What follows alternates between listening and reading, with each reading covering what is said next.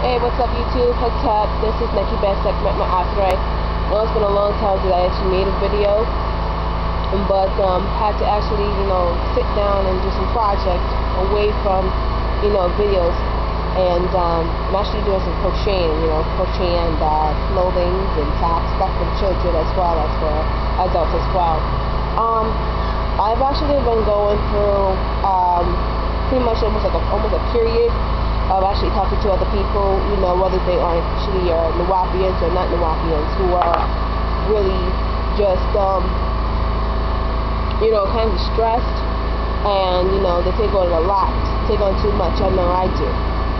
Well, what you have to understand is this, is that you cannot take in not only just stress, but you cannot allow yourself to actually be, a subject for other beings to come inside of you, to take over your body, and you here projecting thinking, negative ideas, negative feelings, negative thoughts, and then by the time that being leaves out of you, you want to know why you're in the predicament that you are in.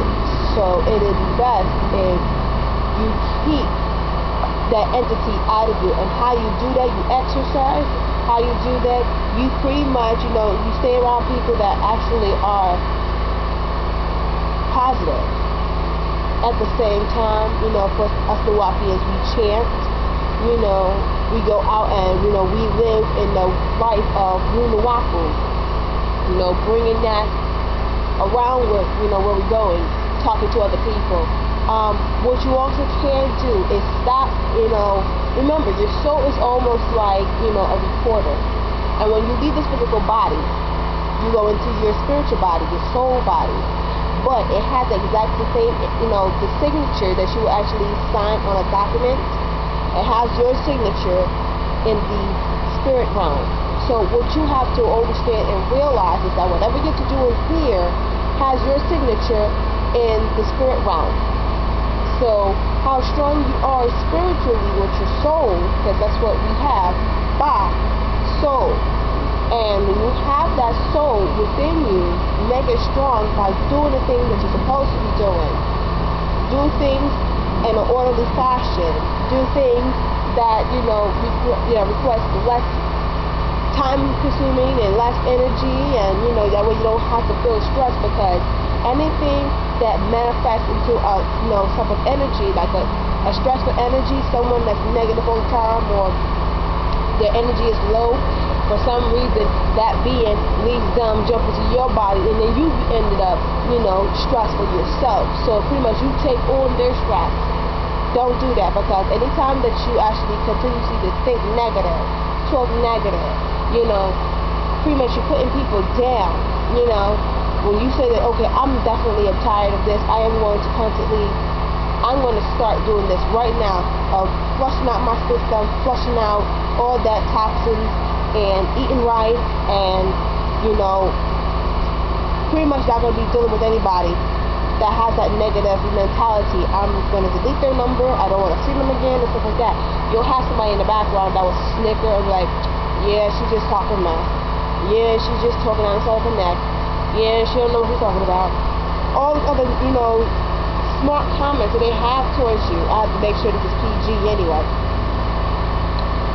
They will actually, try to continue to get you to be side by side with them, because misery loves company. Let it go.